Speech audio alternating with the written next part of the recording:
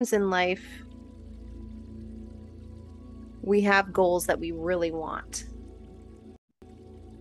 Your dream life, for example, you really want that ideal life.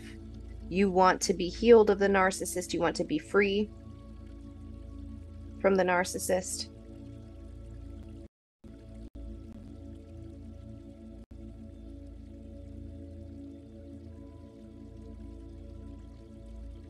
And you want that very badly. You want to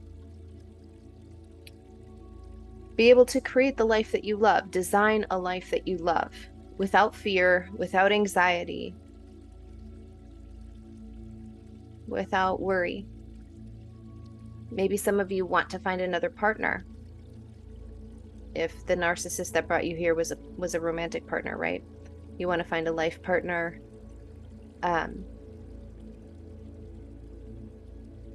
You want to be a different parent to your children if the narcissist for you was a parent. All of those things. So I just want you to imagine those things. Sometimes we know we want those things, but there's things that come up on our way to get them.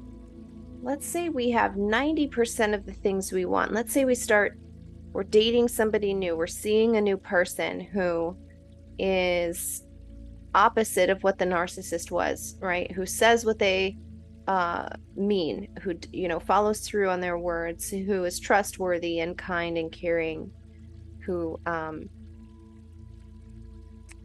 provides a stable environment,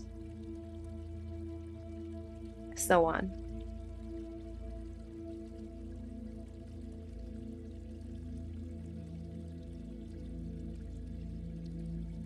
The act of receiving, we talked about that in our last coaching session. The act of receiving can be very difficult for people who have learned to become unsure of what receiving means, right? So if I'm unsure of what you're going to give me, I know you say you're going to give me, let's say, a flower, but when I accept what you give me, it turns out to be a bomb. I become weary of whatever it is that you're trying to give to me, and so therefore I stop receiving. Part of building the life that we want is understanding that we will need to be vulnerable, and that's what this meditation is going to be about. This meditation is about letting go of the fears that we have, of what we think would happen if we were to become vulnerable with somebody again.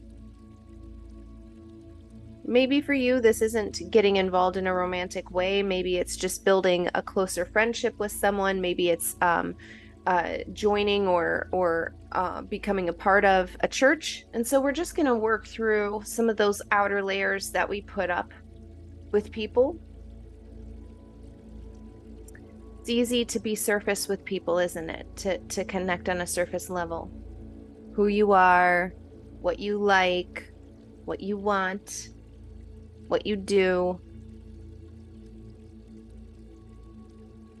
It's harder when you're making a commitment.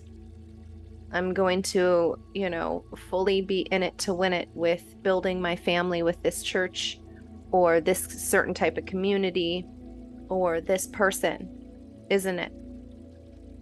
Because the longer you walk with someone, the more they know about you, the more time you invest in them, the more of yourself that you show them, the more opportunities, the more ammunition, if you like to look at it that way, that they have to hurt you with, right?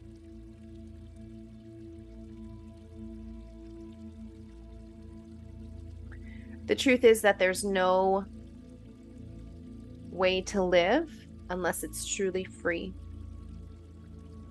And that means being completely open. Again, we have boundaries. Yes, of course we do. But if this person, if this group of people, if these leaders in your life are showing you that they can and have met these standards, they can and have honored you and the way that you were created, they've given you no reason to distrust them. It's important that you recognize the next step, however long the relationship lasts, the next step of deepness that you take with them is solely dependent upon you and your ability to receive what they have given you so far and be willing to be open to allowing them in another layer of who you are, of revealing another layer of who you are.